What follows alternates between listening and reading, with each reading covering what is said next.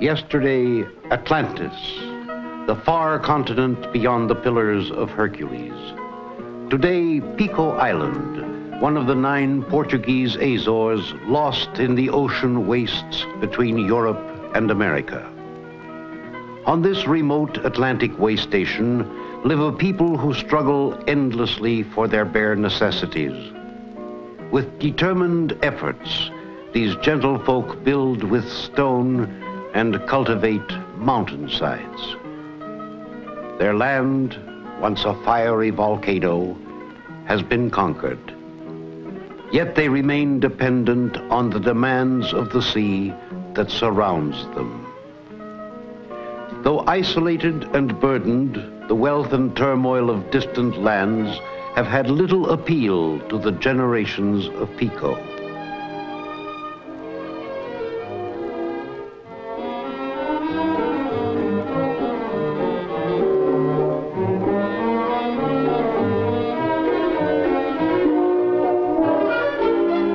Daily rhythms of life for these island people are combined with renewed hope.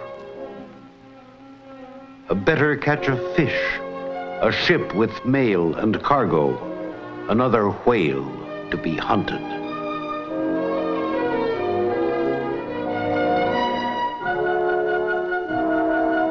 His name is João, the harpooner who must work at numerous jobs and patiently wait for the time of the hunt.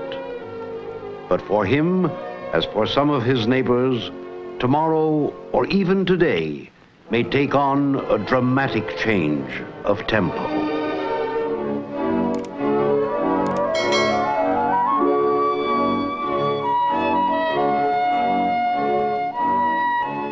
Like João, the other islanders claim a rich heritage. Arabs, Flemings, French, Spanish, and of course the Portuguese have contributed their legacies to a way of life that has known little change.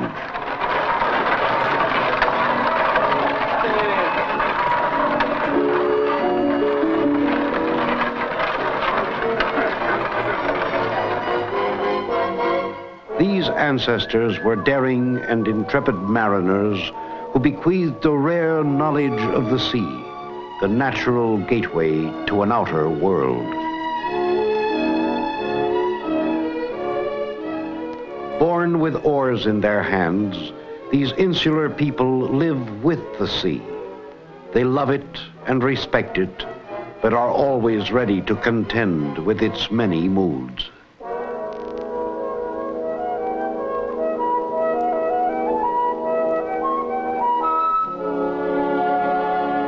But the most celebrated of seamen are those that venture into still greater depths to stalk and kill the awesome sperm whale. Hunting this monster is also part of that struggle for survival. Simple tools, an open forge, and a remarkable sense of form are part of the whalesmith's craft. The harpoons and lances are identical to those of a century ago, when Yankee whalermen from Nantucket and New Bedford, the greatest in their day, introduced whaling techniques to the Azores. On this forgotten, windswept island, these early American methods still survive. In the hunt for the whale, the Pico men have never used guns or bombs.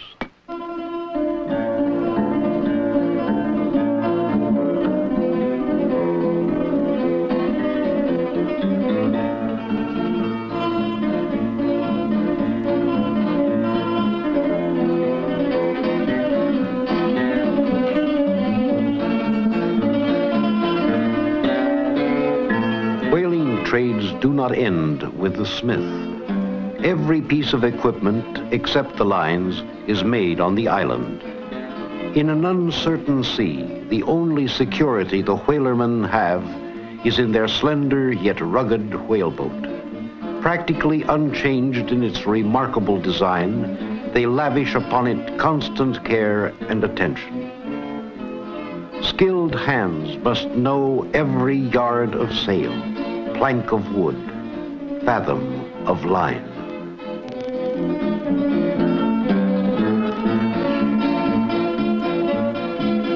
During the hunt, the only bond between man and whale is the harpoon line. After the harpoon toggles into an outraged beast, this connecting line can carry death with every foot of its length. Should it ever kink or foul, it can tear off a man's leg.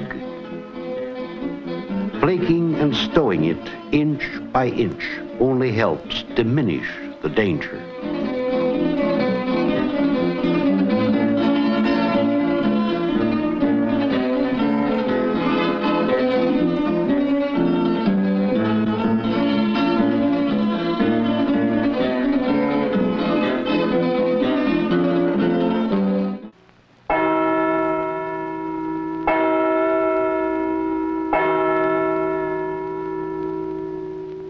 Homage to Our Lady of Lourdes is highlighted by the Festa dos Baleeiros, the festival of the whalermen, a moment in the year when these bold men of the sea ask God's blessing and protection in their hunt for the whale.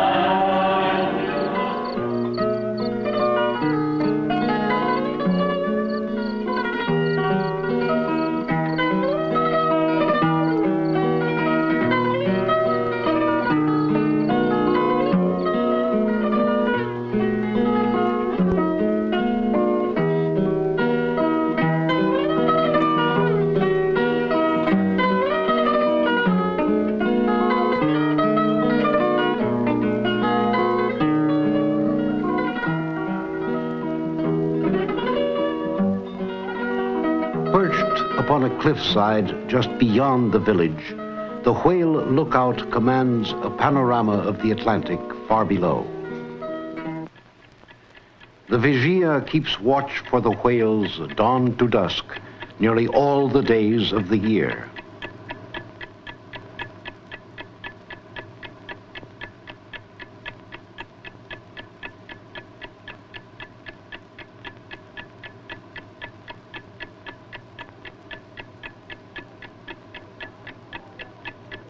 Todas, baleias, blós, blós, muitas baleias, blós. Venham já imediatamente.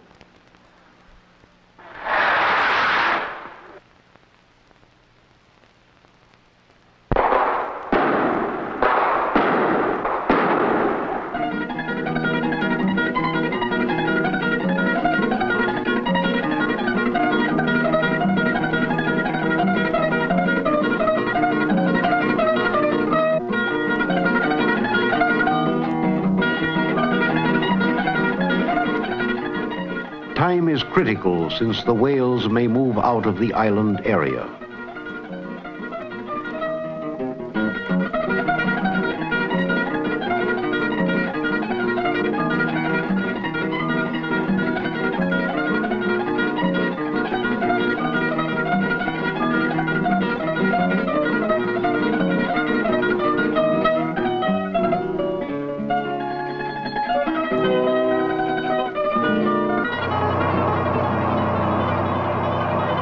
For speed and preservation of strength, motor launches tow out the boats. Later, if the hunt goes well, they will tow home the prize.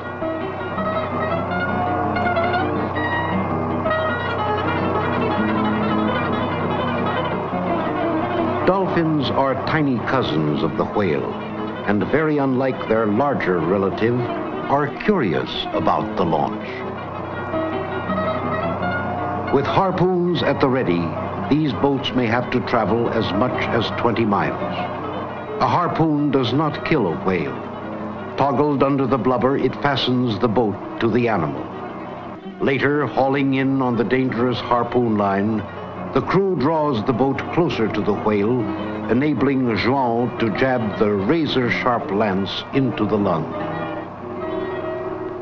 Throughout the hunt, the launchers keep track of the whale by radio contact with the vigia. Alea, Alea! Blows, blows! The tow is disengaged, and an ancient drama begins again.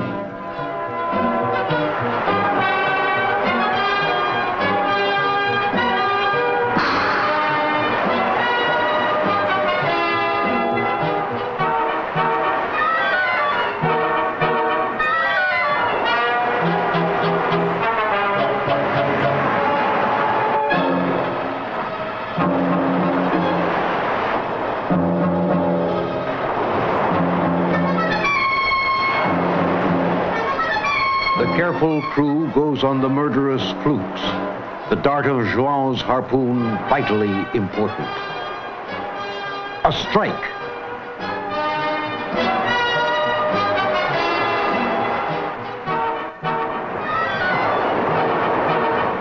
The boat is fast to the whale, and the harpoon line is played out.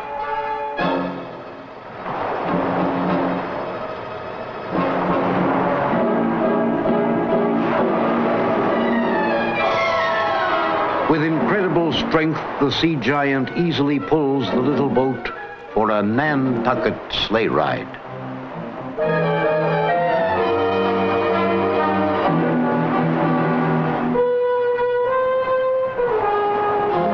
The loggerhead snubs the flow of the running line.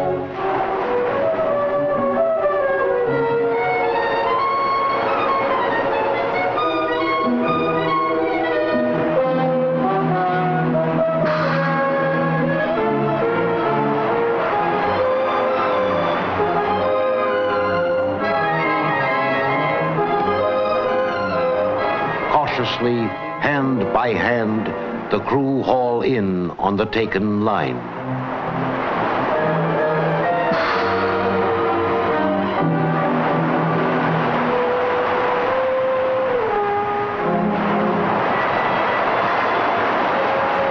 Now, the lance.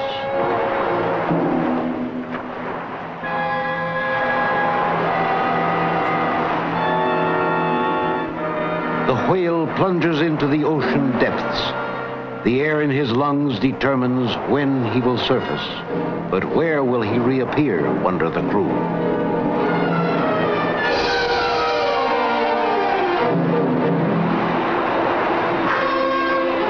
Blows. João urges the crew to row faster, thus shortening the distance.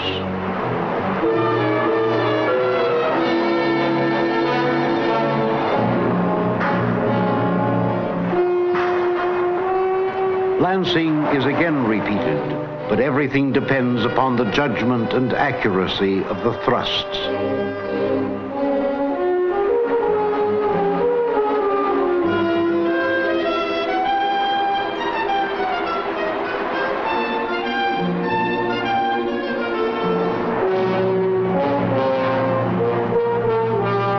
Despite the lancing, the lumbering monster remains potentially dangerous and at both ends.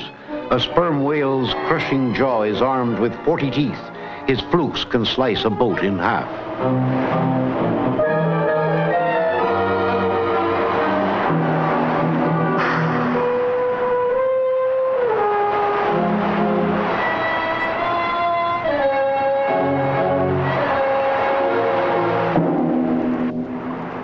He's beneath the boat, nearly spilling all into the sea.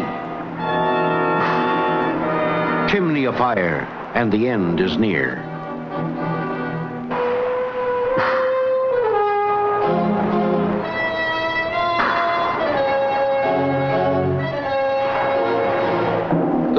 glass, and his heart has burst.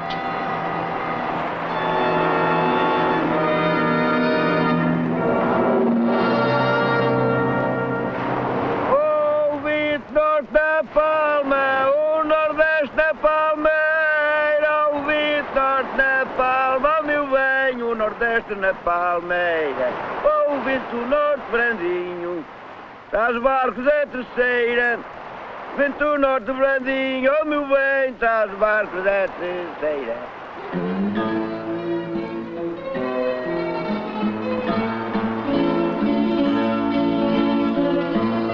The corrida of the sea is now at an end. In the hours of the hunt, these men of Pico pit themselves against a giant of the sea in a strange and savage battle. They are a people of our century who are remnants of an age long ended.